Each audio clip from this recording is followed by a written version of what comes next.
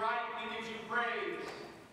For through your Son, our Lord Jesus Christ, and by the power and working of the Holy Spirit, you give life to all things, and you make them holy. And you never cease to gather a people to yourself, so that from the rising of the sun to its setting, a pure sacrifice may be offered to your name.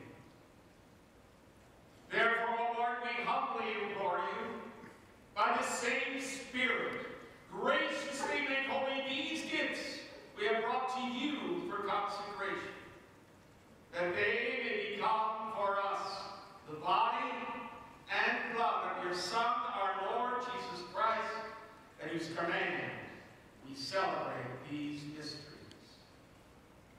For on the night he was betrayed, he himself took bread. Giving you thanks, he said the blessing. He broke the bread, gave it to his disciples, saying,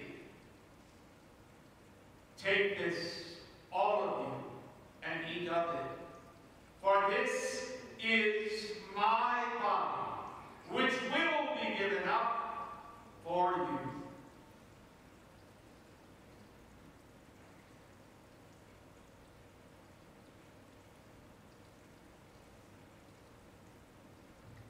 In a similar way, when supper was ended, he took the chalice filled with wine, and giving you thanks, he said the blessing.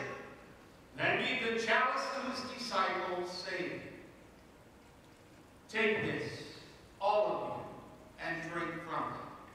For this is the chalice of my blood, the blood of the new and eternal covenant, which will be poured out for you and for many, for the forgiveness of sins. Do this in memory of me."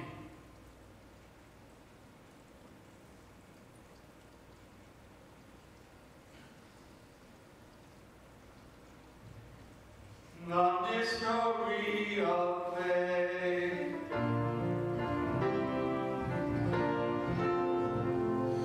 When we eat this bread and drink this cup, we proclaim your death, O Lord, until you come again.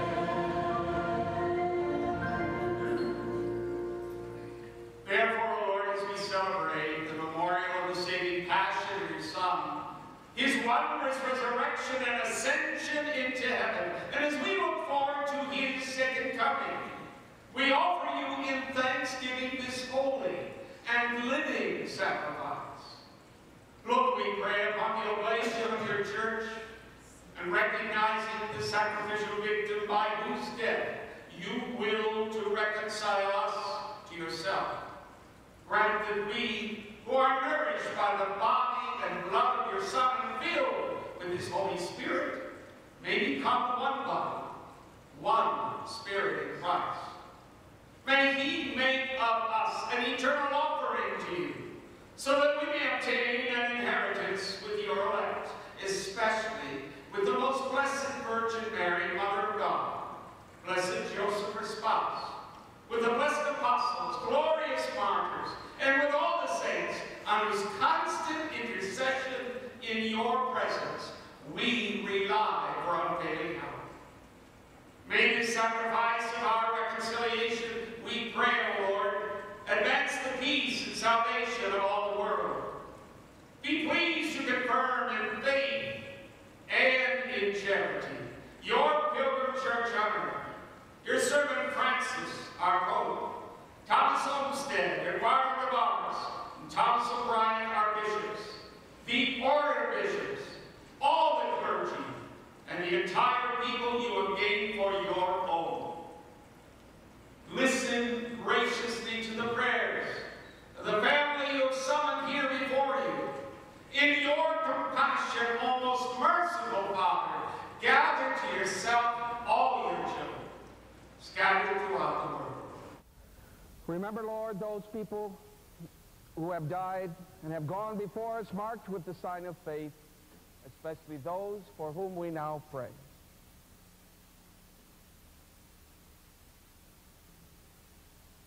May these and all who sleep in Christ find in your presence light, happiness, and peace.